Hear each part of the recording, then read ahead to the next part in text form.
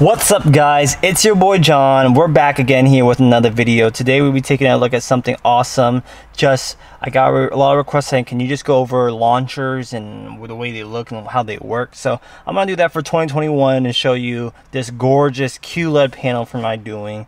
But anyways, we have Navi, radio, calendar, kind of clock, music, and Bluetooth. I just think the interface of this is really clean because the colors are popping. It even looks better. Now this is going to be video, EQ, your app drawer settings, and then file explorer.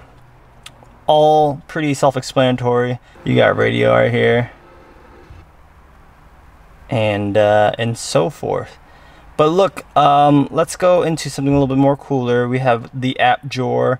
This one shows the car info. Now you can see the cruising range, the history, what's on lock and lock right now,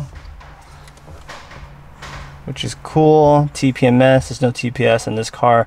And then you can adjust your vehicle's settings from here too. One thing about this car is it does have the CAN bus box right here, so when you turn on the AC it turns on. Same with the fans, you can see it's a little bit 1-to-1, and also when you open the door it says the doors are open. So these head units are very integrated and it's awesome.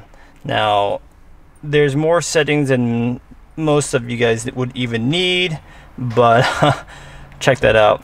That it's there if you want it, which is awesome. Oh, TPMS sensor. I guess it does have TPMS sensors. It shows the the pressure in kPa. Here in the United States we do use PSI.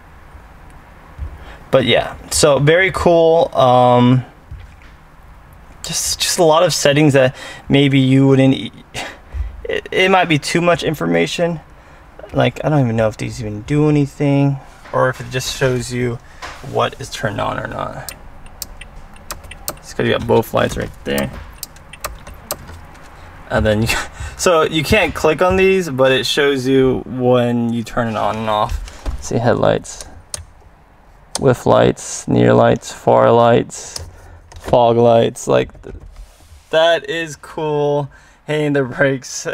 So wow, there's a lot of things in here that I guess you can use for like troubleshooting, but a little bit overkill. CarLink is Apple CarPlay and Android Auto.